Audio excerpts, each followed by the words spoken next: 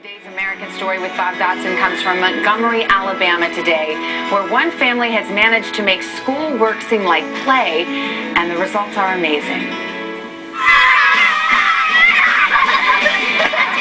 Seth Harding brings light to the dark ages. Try to block with the base of your sword. At 7, when most kids figure they might be firemen, Seth announced he would be a military archaeologist. Oh, here's his chainmail. Mom, Mona Lisa, encouraged that curiosity.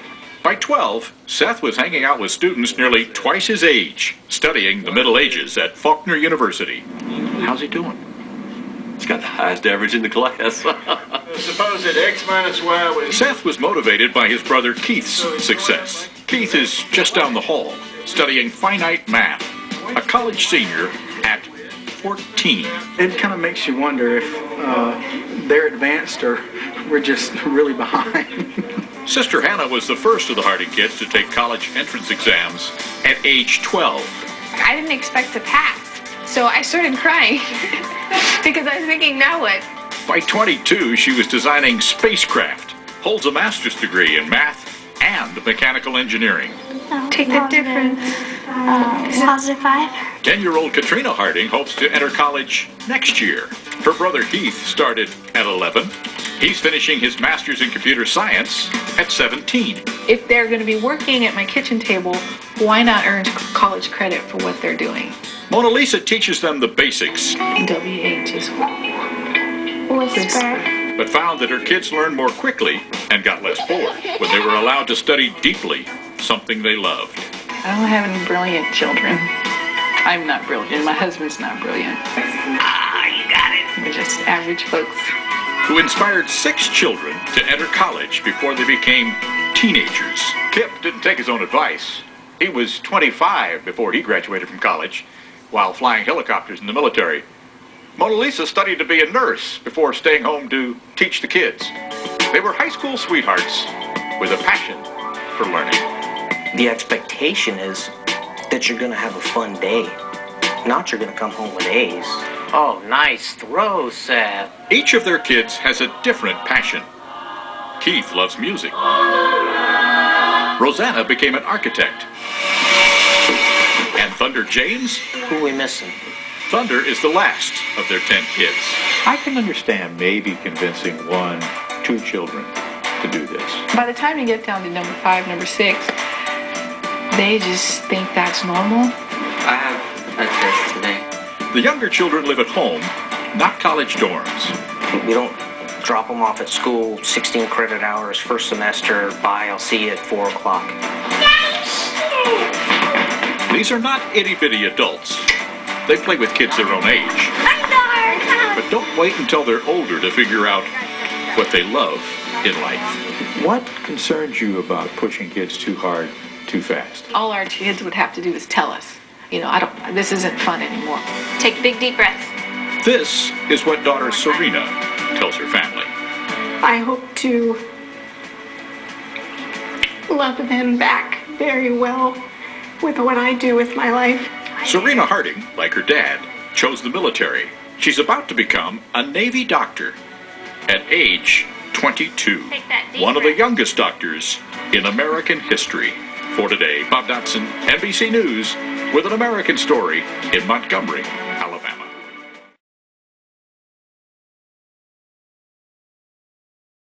Yeah, it was more so that every year in school, when she started public school, she basically was not challenged enough. So they promoted her pretty much every year. And did you know when you started back then, did you start and think, give me something? I was always bored in school. I always felt like I wanted a challenge. I wanted something to be hard for me that I had to figure out. So I was constantly just coping with whatever they gave me because of how easy it was for me. I flew by it, really. I mean, I just really wanted a good challenge. So at what age did you pull her out of school? 8. At 8? Yes, at 8. But by this time, 8 years old, she was in 9th grade. sitting with high school kids. Literally in a ninth grade classroom. In a ninth grade class with her little legs dangling that didn't reach the ground, and it broke my heart. I'm like, this just doesn't seem right. How did it seem to you?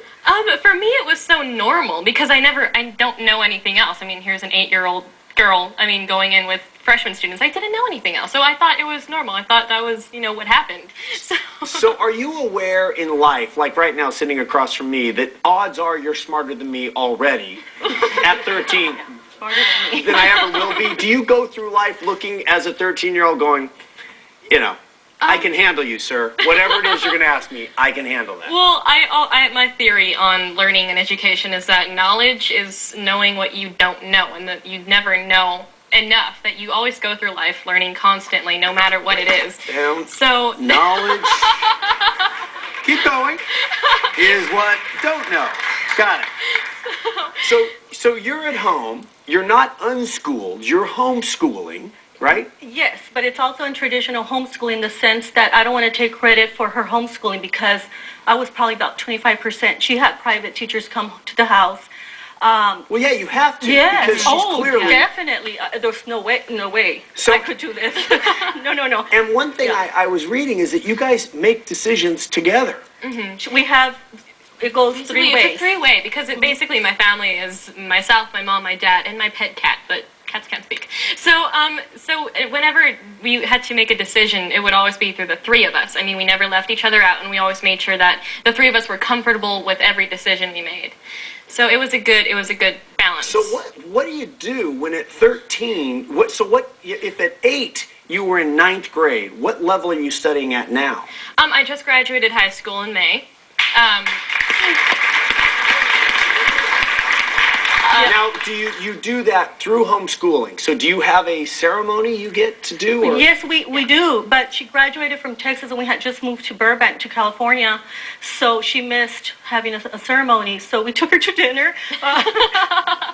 We didn't know anybody here, so she's very humble. She just said to me that day, I said, let's go celebrate. She said, what for? It's not a big deal. I said, it's a big deal. It's a big deal. But I want to point out that not only did she graduated with 19 credits over required Texas law. Yeah. So she really could have graduated probably at 10 maybe or something. So when we come back, I have a question.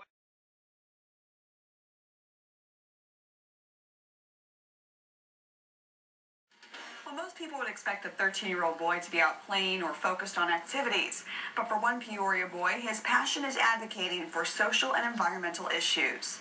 Andrew Ferris made a video to pay tribute to 9/11, but he also gets the word out about other problems using headphones and a computer. Ferris has made short videos about everything from global warming to veterans to radioactive waste. He says usually he'll hear a song and the idea will come to him for his next project. Ferris says he loves being creative in his editing and song choice, but his main goal is awareness. People don't actually realize the issues, and me being 13, it will actually impact people more that I actually think about these things, and it might make them think about these things too. There's many problems that people just don't know about, and I'm trying to address them. All of Ferris's videos are posted on a YouTube channel, and for a link to check out